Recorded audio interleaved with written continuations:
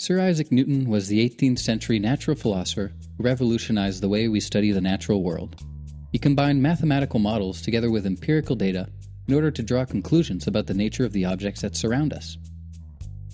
In this video, I'd like to walk you through this method to reveal its most interesting element, an element that I believe is often overlooked when studying Newton.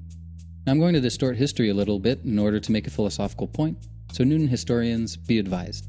It's the philosophy I'm interested in, not the history. Newton's method was motivated by observation and was twofold: analysis and synthesis. First, he gathered as much information as possible about the phenomena he's trying to elucidate. Let's take the field of inquiry that made him famous as an example, the motion of the planets. Let's put ourselves in our investigator's shoes.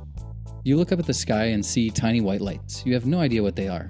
In the hopes of gaining insights, you plot out their motion and infer that they and the Earth are part of a system which revolves around the Sun. That's a great discovery. But what else can you find out about them? Well, in order to even gather more information about the motions of the planets, one has to have an idea as to what even constitutes relevant data concerning the motions of the planets. In other words, what easily apprehensible and unambiguous notions can one use to describe these motions? In this case, the answer is obvious. Velocity, distance, relative positions, radii, spatial temporal notions. Everybody intuitively understands those. So, with the help of numbers, Newton used these simple concepts to paint a very accurate picture of our solar system. And with a description of the solar system in terms of numbers instead of a drawing on a piece of paper, Newton could now see whether there were any regular relationships between these numerical descriptions. For instance, could there be some link between a planet's velocity and its distance from the Sun? As we know, the answer is yes, but this conclusion would not have jumped right off of the page for anyone. Quite on the contrary, in order to discover these mysterious patterns, Newton had to combine, invert, and exponentiate some of his elemental concepts. After relentless hours of head-scratching, a formula popped out. In simple terms, what Newton noticed was that there was an intimate link between three things: the gravitational acceleration a planet has with respect to the Sun, in other words, the acceleration preventing it from flying off into space in a straight line, the planet's distance from the Sun, and some property of the planet itself. And what could that property be? Well, like any good scientist, Newton tried to see whether this mathematical model he constructed applied to any other scientific domain. Lo and behold, it did. His equations could equally be applied to describe the motions of the moon and of terrestrial objects like a ball falling from a tower, and even the tides. Therefore, this mysterious property Newton needed to complete his picture was merely the gravitational mass of the object, a property well understood here on Earth. This is where the synthesis element of his method comes out. By seeing that all these vastly different phenomena can be accurately modeled by a single governing formula, one can infer that the objects exhibiting these phenomena have a similar property, the property that causes the phenomena. For example, one day you may be walking along a street and see an apple fall from a tree. Moments later, you see someone drop an egg. Now, it may seem obvious to you that both objects fell towards the Earth for the same reason. They are attracted to the Earth. However, it is quite a different claim to posit the existence of some property inherent in both the egg and the apple, which explains their falling. Mass isn't something you can actually observe. Sure, you can feel the weight of an apple, but that is not its mass. That is caused by its mass, so we say. And now, since Newton proves that those spots in the heavens behave according to the exact same mathematical model as the egg and the apple, he can say that what you thought were gods or heavenly spirits are in fact made up of the same things you and I are.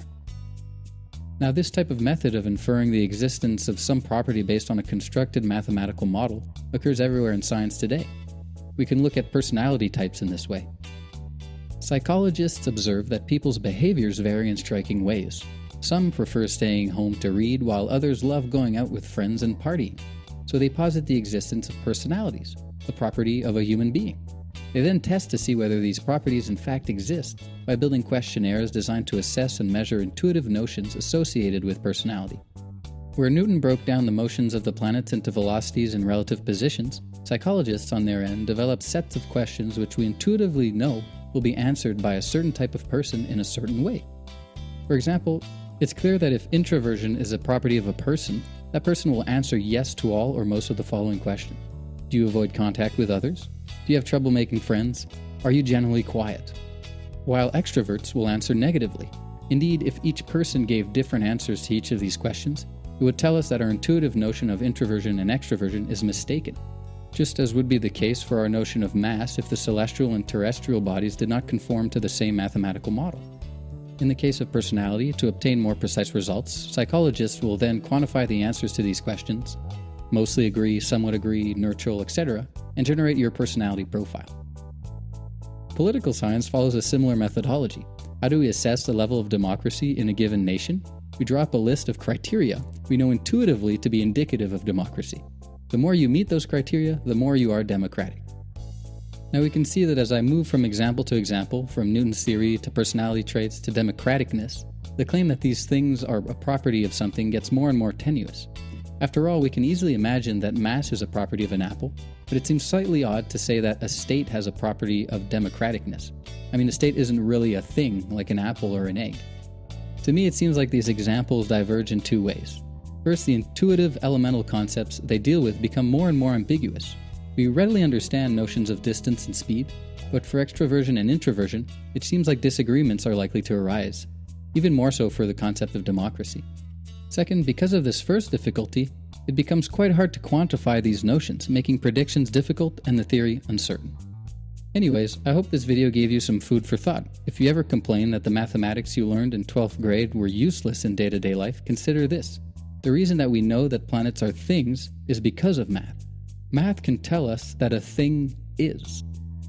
Now that we're on the same page about how we infer properties of objects based on their fitting a mathematical model, in other words, based on the regularity of their behaviors, in the next video, I will discuss how David Hume came around to annihilate any such conceptions.